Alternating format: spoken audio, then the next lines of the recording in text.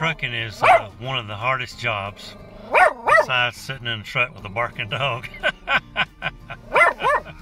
Yeah, I know. What are you barking at, buddy? You barking at the UPS man? Well, anyway, you have to be, you don't have to be a certain type of guy or person to be a truck driver.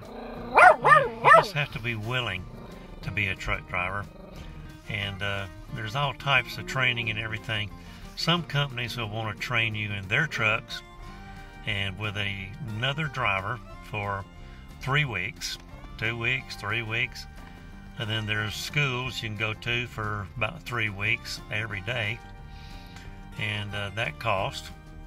And the training with another driver is usually, it costs too, but you don't have to pay money, but you have to guarantee them a year of driving. And so if you don't like it, well, if you quit, then you owe them for the rest. So if you go a week, then you owe them for 51 more weeks. So you don't want to do that. And then there's companies that pay you and put you with a driver, and they're pretty nice drivers. They get you out there and they train you like I got trained. It was good. I was there 6 weeks with this one driver, and we were cross country. And so there's all types of training. And then you have to have the mindset that, I don't know, I've never done this before, but you get to talking to other drivers and you find out that they've done this for a long time.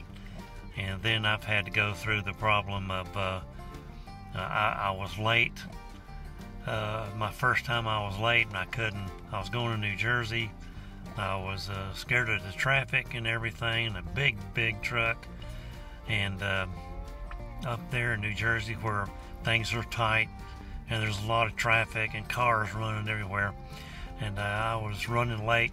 I figured that myself, hey, knock it off. Now you see I'm recording here. I was running late, and I had to tell myself that I'm probably not the first one that's been late. Other drivers, other companies, all that stuff have been late, and sure enough, I got there. I was a little late, but they took me and loaded me anyway. Some companies, depends, because some companies, they may make you wait till the next day, and it depends on the company you're delivering to also. I know some of them are pretty tough and tight with their time schedules. And if you don't get there on time, you got to reschedule.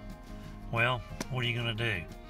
If you're with a good company, they'll send you somewhere to drop that trailer, and they'll have somebody else deliver it, and then you pick up an empty and go somewhere else and pick up a load. And other companies, especially owner-operators, they may have to sit there for a day or two and get rescheduled for a couple of days later, or who knows, a week later or something. And then owner-operators, they're somebody to talk to. They're interesting. And then company drivers, like I really enjoy being a company driver. Had insurance, I had dental, I had a new truck. After I got seniority, after about, a year or 2, 3, I got a brand new truck. And every year I got a brand new truck after that, because my company was always buying new trucks. And their trucks weren't over 3 years old, maybe 4. I talked to one driver, he'd been in his truck for years because he didn't want to give it up. And he liked it, and he was moved in. So that's okay. They let him...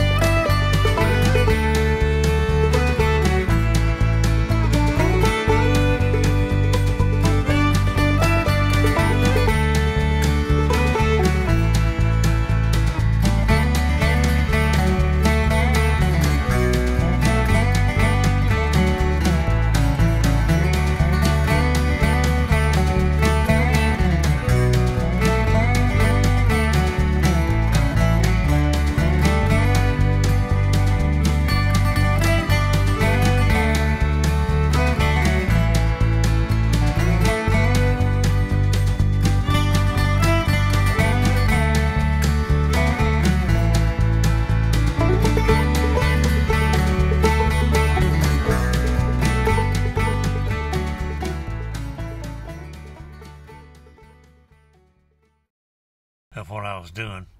Of course, I was conscious of what I was doing all the time because you're in a great big truck. I mean, it's 53 feet long, 71 and a half feet, 71 feet, 1 inch long. And it's just a big thing to be driving on the road.